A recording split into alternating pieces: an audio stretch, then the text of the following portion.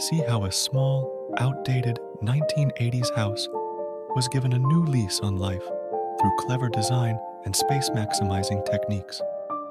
The home's corners were effectively dissolved, allowing the living space to seamlessly flow into an enclosed courtyard, creating a unified indoor-outdoor experience.